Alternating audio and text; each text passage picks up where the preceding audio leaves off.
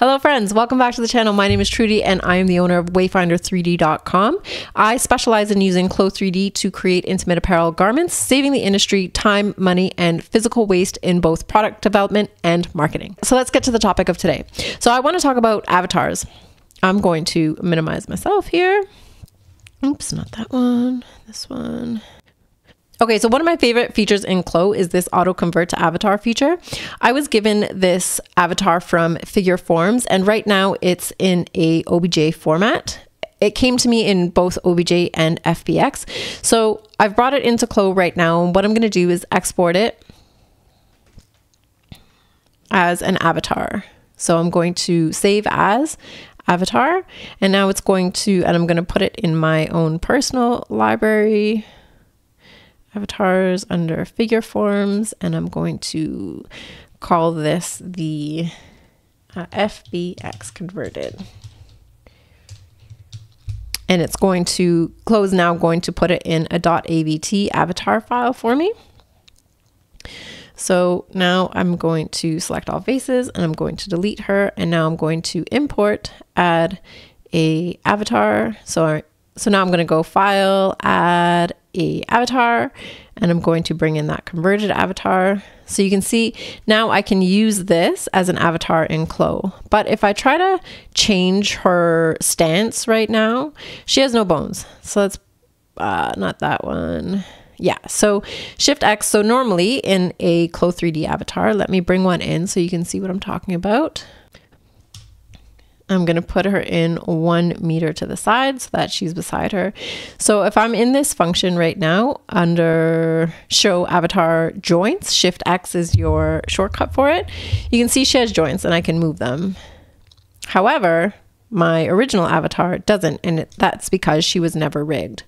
So what's cool about Clo3D is that you can auto convert to avatar. So now I can take this avatar, go under avatar up here, and then we're going to select auto convert to avatar, this one here.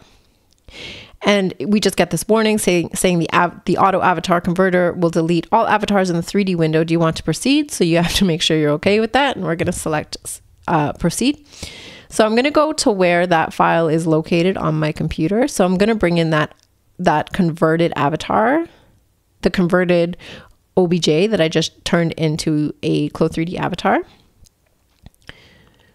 I'm going to select female as my gender. This is the converted avatar that we just converted from the OBJ. And this here is the standard Clo avatar. And Clo is going to use this auto convert to avatar to make these two body types match. And you get a few options down here. You can either pick Clo skin style, rigging only, or size editable. And if you look over on the right hand side, you can see what you get with them. So with Clo skin style, you get rigging, but you don't get size editor. With rigging only, you get rigging, but you don't get the size editor. And with size editable, you get both rigging and the size editor. So we're going to go down to save path. So we're going to give it a name. We'll call this forms options. And then you can tell it where you want it saved on your computer. I like to put things in my own personal asset library. And I'm going to give them a place.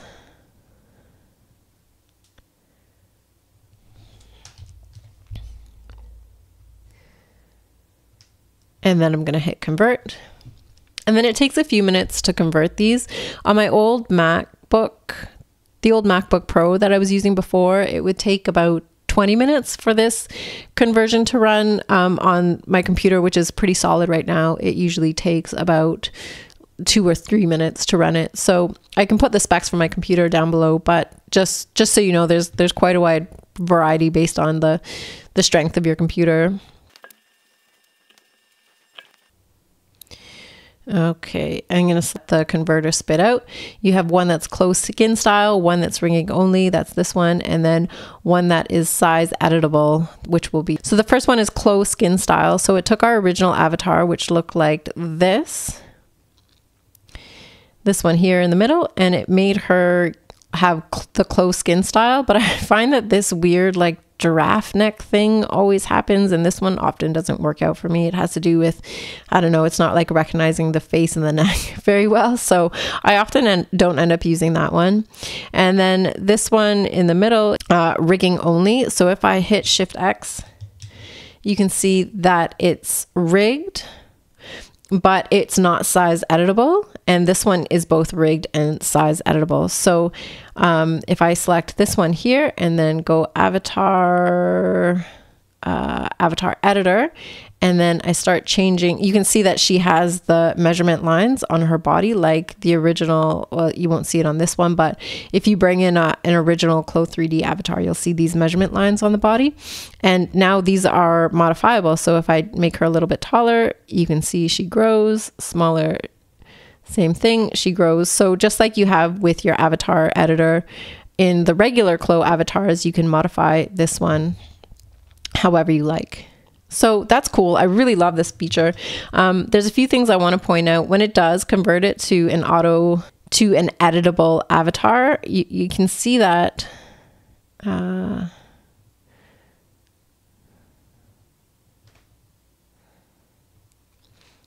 if I put her right on top of the original avatar, it has changed her original dimensions a little bit. So you can see it makes the bum a little bit flatter. Maybe if I change this to the wireframe, I'm going to delete this one because she's not really that useful right now. You can see that the shape has changed a little bit. So the measurements will be slightly different than the imported OBJ that you brought into Clo, but she is size editable, so you would be able to theoretically get her back to the original dimensions that you had brought in.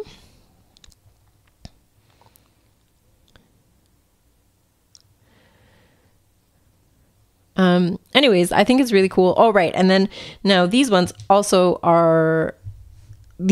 have rigging, so I can move them into, I like using this more natural position when I show off my garments, or you can give them poses. I hate posing avatars. I don't know about you, but you can give them more interesting poses if you're interested in that. Let's see if we can use the poses that come in Clo on these ones. So if we go to avatar, female V2, pose, let's see if we can give them a different pose. Select both. Okay, pose only, sure. Oh, cool. So that's cool. You'd be able to also apply the standard poses or any pose file that you have to save to these avatars as well. All right, cool. That was fun. I love this feature in Clo. I think it's amazing. You can also do it with DAZ avatars or other OBJs. Oh, there's one more thing I forgot that's actually really cool about this. Let me show you. Okay, so if you select this avatar, why can't, oh, Shift X to get rid of these joints. And if I select this avatar, select all faces, you can see now that I also have soft body simulation here applied to these avatars. So that's really cool. I'm going to bring in a next video, I'm going to put a garment on her and we can test out soft body and see how it works out. All right. All right, cool. Thanks for being here. Thanks for watching. If you want to know more about me, wayfinder3d.com, you can go check out my website, and I love hearing from you. All right, take care. Talk to you next time.